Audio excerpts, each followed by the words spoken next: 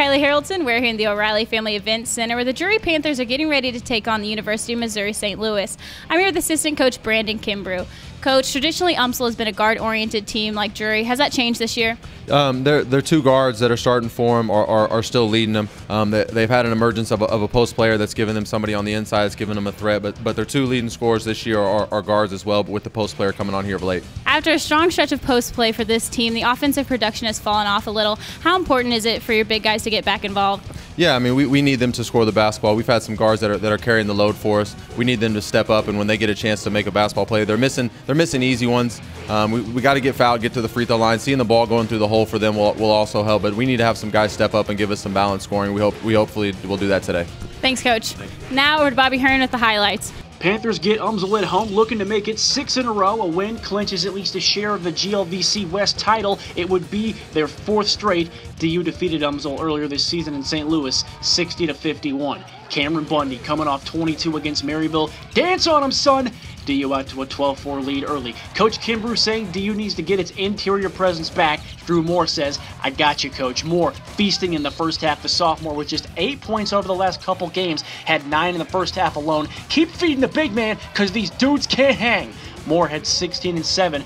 Bundy and Moore account for 18 of Drury's first 24 points. Panthers hold UMSL to just 23 in the first half, up 17 at the break.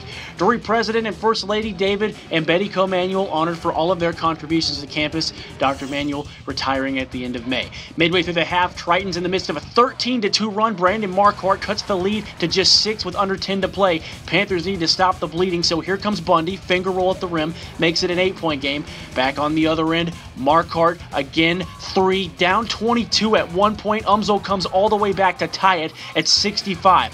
3:05 to go, shot clock winding down. Dougie Moore, big shot for the freshman, but Joseph English comes right back down and he ties things back up at 67 on this pull-up.